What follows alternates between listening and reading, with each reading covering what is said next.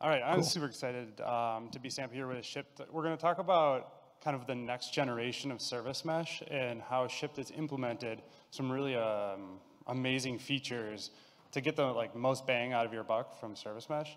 And so I'm going to hand it over to Brandon here to kind of talk about Shipt. Awesome. Yeah, I'm Brandon Barrow, senior engineer at Shipt. I work on our developer platform team, so we expose a self-service platform for developers that we hope they enjoy. I'm pretty passionate about developer experience, so that's kind of what I try to do every day, and work primarily on Kubernetes, Go, Service Mesh, and API Gateway as of late. I'm Nick Nellis. I'm a field engineer at Sol.io. I help companies like Shipt implement service mesh in complex multi-cluster, multi-environment environments. And so today we're going to talk about some of the complexities and features that we got out of service mesh in Shipt's environment. All right, so who's Shipt? We were founded in 2014 in Birmingham, Alabama. We're in multiple cities, but still headquartered there. Serve over 5,000 cities, partner with 150 retailers and 300,000 shoppers, and cover 80% of households nationwide. Technology-wise, we primarily are a polyglot environment, mostly microservices written in Go. Got about probably 400 plus running across multiple different environments. A lot of clusters, 60 plus, I think, overall environments. We process about 3K RPS on average. Services communicate mostly HTTP and some gRPC. And yeah, we have some other languages as well, but mostly everything's written in Go. So beginning, we sort of reached the point where we might need something like a service mesh once we started doing a cloud migration. So initially, most of our clusters talked sort of within themselves using cluster.local DNS. We expose a YAML file, tell me if you've heard that one before, for developers in their repo that allow them to sort of define what dependencies they have, inject it into an environment variable, and it uses the native Kubernetes DNS. However, when we started implementing multi-cluster, this became problematic, and so we needed a way to handle that. Yeah, so initially we settled on sort of a redirect method by implementing external services or external named services on every cluster for every possible destination. So that we could redirect geographically to the nearest cluster where the app actually lived if somebody requested something that wasn't on their cluster.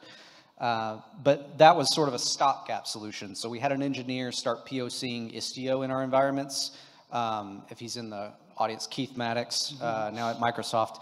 And so he sort of spearheaded our initial foray into service mesh, which inspired a nation.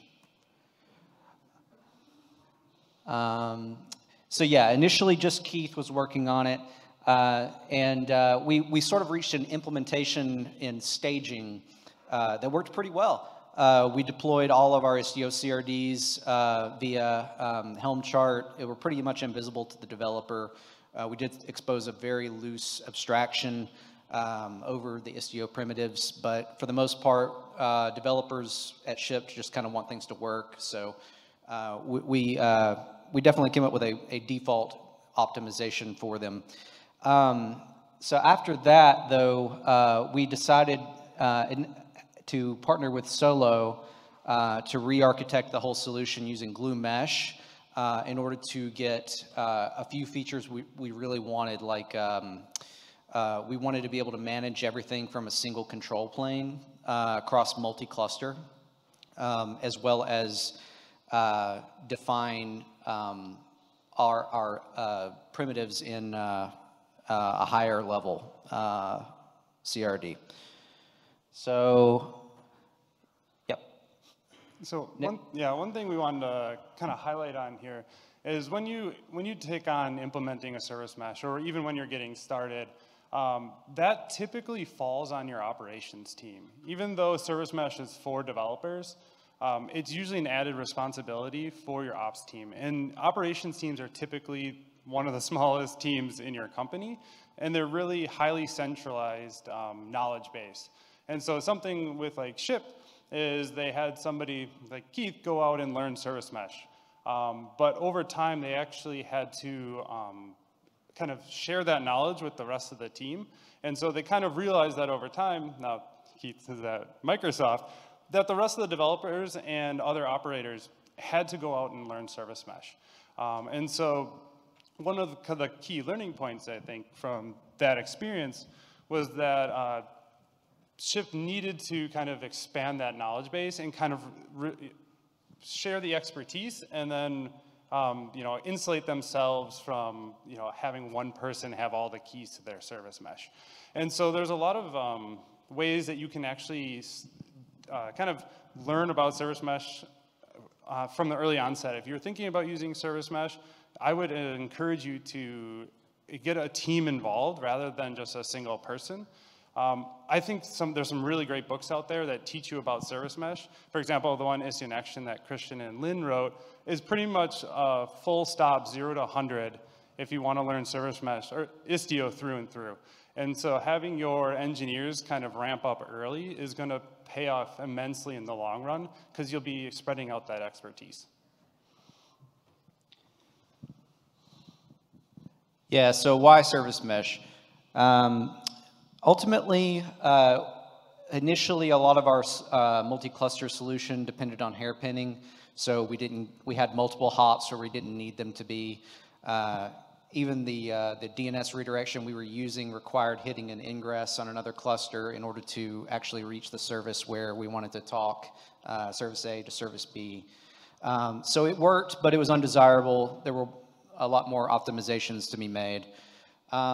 We have robust failover at Shipt. It does require human action right now.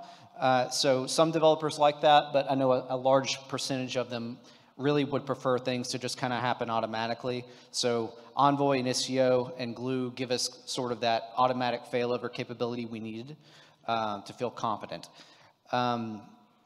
The developers also wanted more options around how their services were routed to. So closest locality, weighted routing, that sort of thing was desirable from an implementation standpoint for us. And then we have an InfoSec team. They love Zero Trust. They love MTLS. They love policy-based enforcement. So definitely wanted that. That was a plus for them. Yeah, I think one thing that, everything that Brandon listed, that's what service meshes do. But they actually had one extra complexity, is that their applications are spread out through a number of clusters. And so this CNCF survey kind of shows here that the number of people running just one cluster in production is decreasing, and multiple clusters in production is increasing. And so again, kind of service mesh, largely when we talk about it, is just single cluster, but they wanted those same features for all their clusters. So yeah, why don't you talk about your architecture a little bit, and we'll talk about the hairpinning and stuff too. Yeah, sure. Yeah, so initially we were pretty closely coupled to clusters to handle ingress for this given service running on that cluster. Each service had sort of a cluster local external URL that was available internally for other applications if they were not on the same cluster as that service to talk to. So we needed to decouple the cluster abstraction from the equation when deciding how to route to an application service from outside or inside the mesh. We wanted developers to really have one URL to use to rule them all, inside, outside, whatever, not care about cluster, completely remove that from the equation. And we wanted also a single management plane, like I said before. So we were having to, in our CI/CD pipelines, deploy Istio CRDs to each namespace and each cluster where things were deployed. So coordinating that, it worked, but it's much nicer to be able to just deploy a single CRD to manage multiple complex Istio primitives to a single management plane per application. We wanted something relatively plug and play. Solo Glue is that. And driven by GitOps, so we don't do anything manually. Everything is managed through Terraform, Go, and Helm charts. Yeah, and I think one thing here is that it wasn't just Istio to make this work.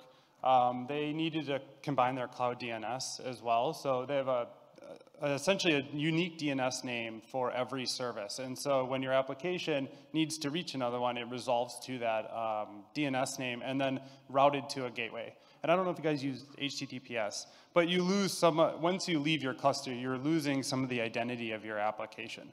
And so not only are you hairpinning, but it's not as secure as it could be. Yeah, whenever you leave the cluster to go to another cluster at the moment in the legacy architecture, it is over HTTPS. So you do have that additional computation for decrypting the HTTPS traffic and terminating down to the service level after that. So MTLS directly kind of helps with that. And this is the kind of new mesh architecture. So you can see instead of having to go ingress, we go directly east-west, wherever a service is, using our singular URL, which Nick will talk a little bit about later. The Glue knows how to intelligently route. If it knows about it on the mesh, it can route directly, even if the URL is resolvable to an ingress IP in the environment pertaining to like a regular Istio ingress. It won't use that if it knows it can reach it through less hops. Yeah, so I think there's kind of a lot to unpack there in terms of service mesh features. I think one of the big things that most of us start with when you start using service mesh is an ingress gateway. We use Istio, so it'd be Istio Ingress Gateway. And it has like some really great features: service discovery, observability, MTLS, and then like a failover outlier detection. And that works really good in a single cluster, but the architecture changes quite significantly when you have multiple clusters. And I think that's what and so if you decide to deploy 2 gateways, now you just have 2 single service meshes deployed to, or 2 clusters, you have 2 single service mesh deployments to those clusters. And the problems get a lot more complicated. And Shipt solved those by using cloud DNS to help the routing from there. But it's not, because they're not connected to each other, again, they were able to only use HTTPS instead of MTLS. And kind of they were stuck applying configuration to each cluster individual. So you were treating your clusters more like pets than cattle. And so that brings us to kind of this tiered gateway approach. And what's really kind of unique about what Shipt is doing with this is that it's a mesh integrated API gateway. And so they have this kind of global regional ingress, I think it is, in that now you can extend those same service mesh features that you have in a single cluster to any number of clusters. And so that gateway in the regional ingress is aware of all the applications running in those other individual clusters. So when a request comes into that regional gateway, it knows where that checkout service is, so it can apply best path routing, and it can actually use MTLS from the ingress gateway to the checkout service. And so you're now getting a multi-cluster awareness, you get multi-cluster observability, and then you get full MTLS from cluster to cluster. One great thing about moving the ingress gateway to a regional thing is now Shipt has one specific spot where public traffic enters their environment. And so they can concentrate on that from an operational side to put all of your security at that one spot. And so we have one single ingress that you can put all of your attention into to make it more reliable and better, and put more security at that layer. So they use a number of tools, OIDC, and JWTs for their external traffic. Yeah, so this is more a slide around sort of how we did the initial stopgap solution before implementing Istio. So essentially we created services that corresponded to every potential destination that a service could live on every single cluster. That way, if a service asked for app.a.app.service.cluster.local, that it would end up getting handled by a service with an external name that would redirect to the ingress on the next cluster geographically where the app actually lived. So that's sort of how it worked. It was pretty neat, but ultimately was doing more work that Istio solved in a much more graceful way. Yeah, here we are. And then, yeah, so multi-cluster DNS, we wanted each app to have a single URL. So we have some, a naming convention that pretty much is like an A record wildcard that any service can be routed to via host-based routing. That's all app developers have to know about in terms of, knowing how to reach a service, whether or not it's injected through some sort of service discovery or whether they need to hard code it for some reason. They know exactly how to reach another service, regardless of where it is across like different app domains. So like we have machine learning clusters, we have app clusters, we have data science clusters, all those kind of things. It doesn't really matter. Now you just have a singular URL to use. Which is fantastic. Originally, we started looking at using something like DNS rewrite with core DNS to solve this problem, but Glue does it intelligently through Istio, and using virtual IPs, as long as it knows about something in the mesh, instead, if it didn't necessarily, it would use the Istio ingress. Yeah, and it probably sounds complicated because it pretty much is. And we're going to show you here how it works and then how a multi-cluster service mesh actually improved this architecture. But you want to talk about how the routing kind of works? Yeah, so this was a basic example, if a little convoluted, of how it worked, which, it was convoluted because it naturally was. Like we basically in the Helm chart defined a list of locations, and based on if compute existed in the region, we would tell it how to route based on that geographic list of locations. So it kind of looks something like this, where we do a bunch of redirection using DNS, and Istio is much more efficient at that. So here's Istio doing it. So we have app foo talking over MTLS to another cluster directly to another service, and or using the load balancer if it doesn't know about it. You want to go back one slide, actually? I think there's something really interesting. What they had to do with their cloud DNS is that all those load balancers that exist, they essentially had those ingress gateways listening on all the hosts, and then if they would receive a request for an application that didn't exist in that application, they would forward it to the correct cluster. And so using a lot of like DNS magic and then routing in the ingress gateway, they essentially gave all of their applications, you could essentially hit any gateway and reach that, that application, but it also came at a cost of like increased complexity and then extra hops. And so then kind of what we're showing in the next slide is we're actually able to keep the same functionality that they wanted, which is high availability and any gateway can respond to any request, but we could actually make that a lot more intelligent and just figure out, because of global service discovery, we knew where that the destination was, and we could actually short circuit that extra hops and significantly reduce the latency between the calls. Yeah, those are good points. We're going to kind of take a little step back to kind of explain some of those concepts here. The first one is we talked about how they were using HTTPS before. With multi-cluster service mesh, we were able to retain the identity of the calling application. And so now, as in this example, we have, I think, a closed application calling a checkout application. And because of multi-cluster MTLS, with service mesh, we are actually able to keep that identity of the closed application. And so the checkout application could actually determine if it wanted to allow that request to happen, or it could deny it. And so not only did we improve on the HTTPS, we actually retained that identity. So we improved the security of the multi-cluster routing that they were doing. The second thing, you're probably wondering how we were able to short circuit those hops.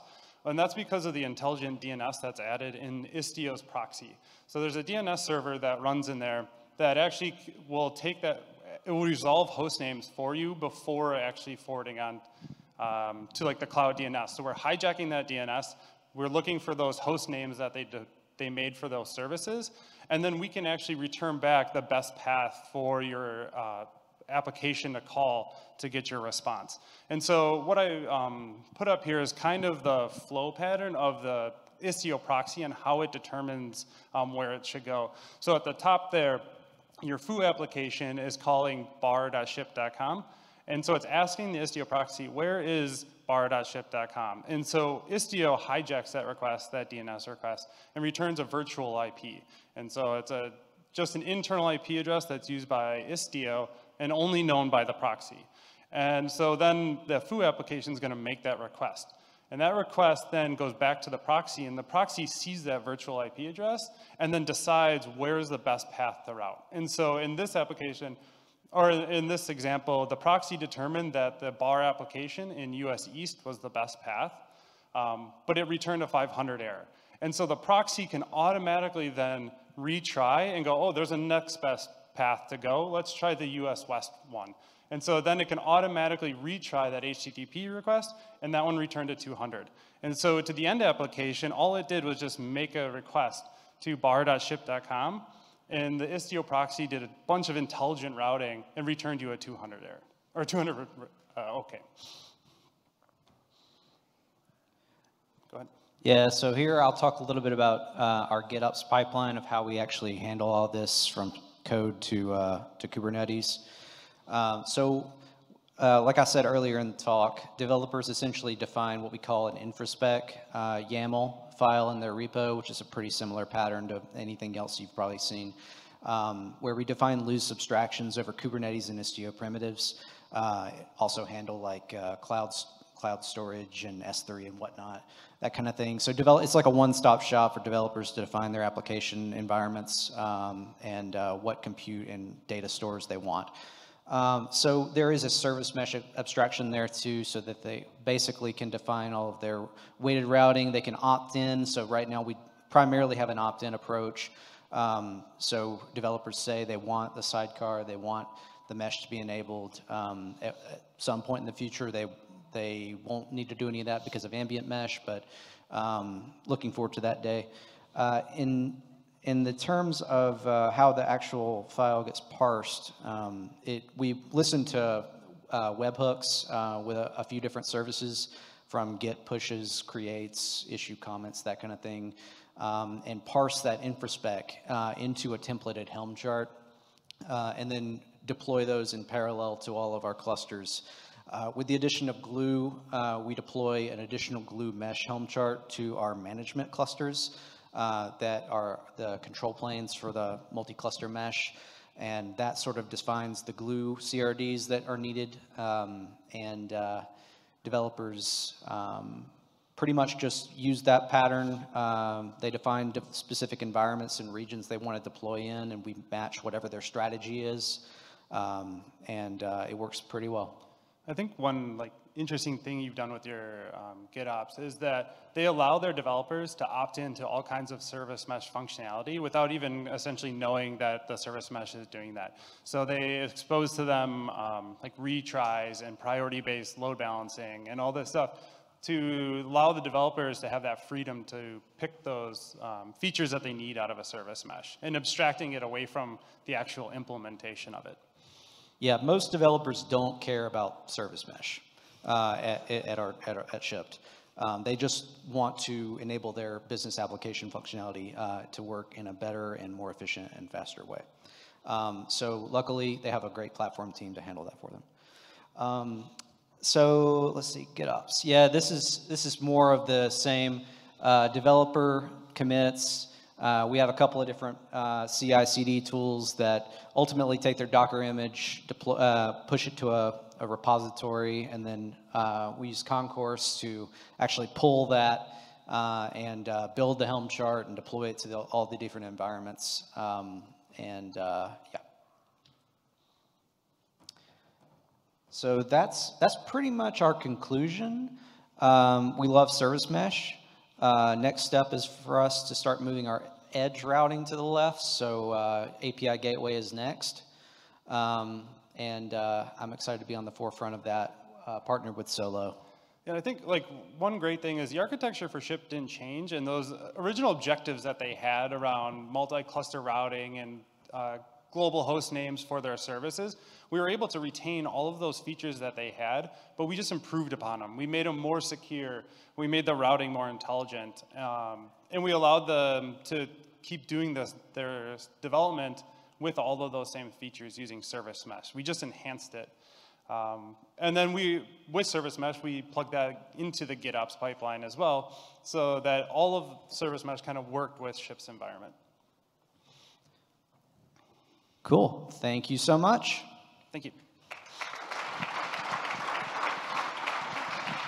All right, I think we have a few minutes for questions. I really enjoyed this talk, and congratulations, Brandon, to your team that you were able to hide the service mesh complexity for your application developers. That's really cool. So any questions from the audience? All right, I'll pass the mic around. I'll to you first. Okay. Since you are closer, but I'll get to you.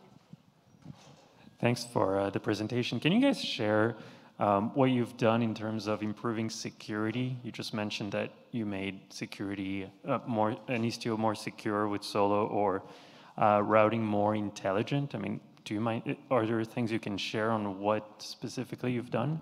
Yeah, like kind of the two big things is by retaining that service identity in multi-cluster MTLS, you now have a lot more kind of metadata that's traveling with the request as it leaves one cluster to another. And so it allows your applications or your servers to make more intelligent decisions in terms of security. You know, should they allow or deny?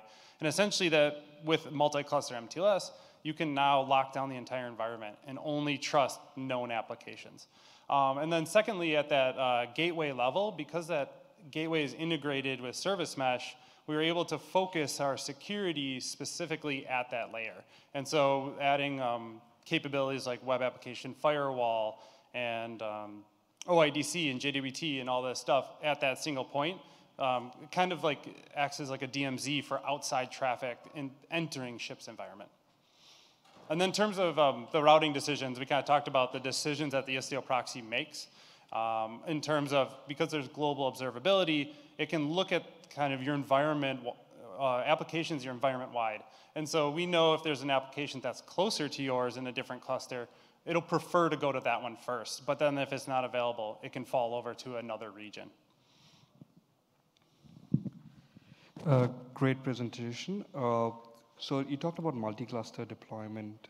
Just wanted to understand in terms of Istio providing this out of the box versus the implementation that Solo has done, like what are the differences or additional features that have been brought in, if any? And secondly, you also talked about automatic failover. Was it just related to like pods going down and the service mesh taking care of ensuring that those pods don't have traffic going in, or was there something more than that? Yeah, to your first point, so what we did, we built everything on top of open source Istio. Essentially what we were able to do is stitch all of those individual Istio deployments together and make them aware of what they needed to know about in the other clusters. And so all of the kind of routing and all that decisions is just open source Istio. We just configure it at an extremely fine-grained level. We create all kinds of Istio CRD or configurations using the CRDs. To make that happen. And then we just implemented this week full PKI infrastructure using Istio, Cert Manager, and Vault to give the full security trust chain between all of those clusters. Does that answer your questions? I think the only thing on there that Solo has is at the API gateway level, we built some extra filters into the API gateway, like web application firewall and OIDC for that specific use case. But that's still built on the Istio ingress gateway. Yeah, in addition to what Nick said, developers basically can define if they're interested in total network outage in terms of failover, or if they are concerned about specific like 5xx errors, the rate at which they are received, and then a gestation period of when the route is actually removed from the configuration. So that's pretty much how the failover is handled. They define multiple regions and then an outlier config, and it's very basic, like Istio functionality.